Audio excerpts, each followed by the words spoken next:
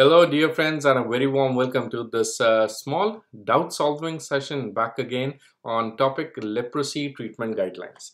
I'd like to start with a small quote that science, my lad, is made up of mistakes, but they are mistakes which it is useful to make because they lead little by little to the real truth.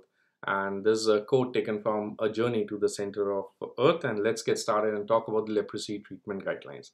Why did I take this topic? Because I've started getting a lot of queries on WHO is saying this is the treatment and NLEP is saying this is the treatment, which of the following is true. What do you want me to remember for the exam? So please remember, we are technically for the treatment guidelines, you need to learn two different types of treatment. One which was given by the WHO 2018 guidelines, another which is currently under the Training Manual for Medical Officers 2019 NLEP, National Leprosy Eradication Program, Ministry of Health and Family Welfare guidelines. So let's get started and talk about them. First, let us talk about the WHO 2018 guidelines. What are the points you need to remember for WHO 2018? But before I talk the guidelines, do you know that what is the current treatment modality that we are offering? Currently, for paucibacillary, we are giving two drugs, that is rifampicin and dapsone, and for multibacillary, we are giving three drugs, that is clofazimine plus rifampicin plus dapsone, right? In case you don't know what is all this, or in case you don't understand what is a paucibacillary and what is a multibacillary leprosy, please hit back to the Marrow videos where in community medicine I have discussed in detail about leprosy, and of course Malcolm Pinto sir has done a marvelous extraordinary job in explaining everything in detail about leprosy. So make sure you hit those videos and you see them again in case you don't understand this. However, in case you would, let me talk to you about the WHO guidelines. The WHO somewhere in 2018 under the Global Leprosy Program, they had formulated a GDG, that is the Guideline Development Group, and they formulated a grade association or a grade guideline.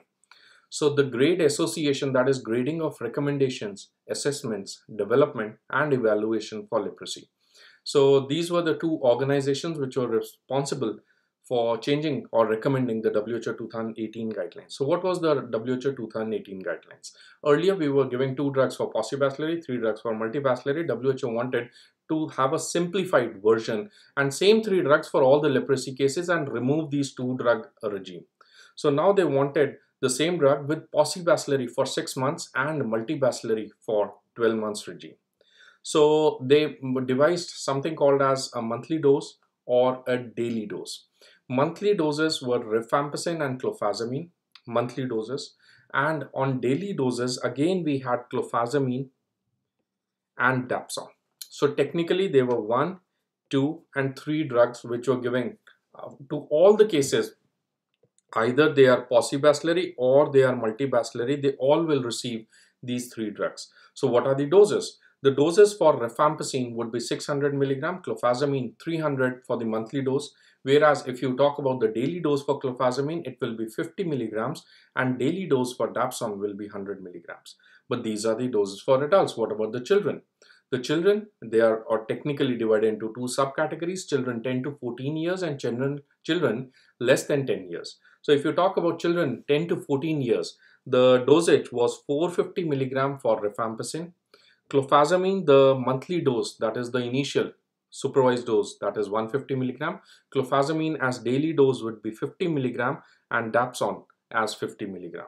So that was about the 10 to 14 years. So now what about the children less than 10 years? Children less than 10 years, they will be given per kilogram basis clofazimine 10 milligram once a month and 50 milligram twice weekly. But rifampicin is simple 10 milligram per kg. I think this is a standard dose, and dapsone was given at the rate of 2 milligram per kg daily dose, right? So this is what the WHO had to offer. Please remember pauci and multibacillary. Now let us talk about what the National Leprosy Eradication Program had to offer. NLEP, please remember, was sticking with we are still sticking with the earlier regime. It is not that this is the older regime and there is a new regime. It's not like that. It is just that with more evidence, we try to find that probably clofazimine, if you can give to all the cases, it should be good. But there are, I'm telling you, from a researcher perspective, there are concerns regarding the safety and efficacy of clofazimine in paucibacillary cases, specifically talking about the children with leprosy. And considering a very low case load of leprosy currently in the, if you talk on a population or public health basis, The use of a risk or benefit mechanism for clofazimine needs to be researched still even more, because we are talking of side effects to unnecessary giving clofazimine to possibacillary cases. So India is a big country and we are still sticking with the same two drug regime for possibacillary, that is we are giving day 1. These are the supervised doses, and we have a non-supervised doses.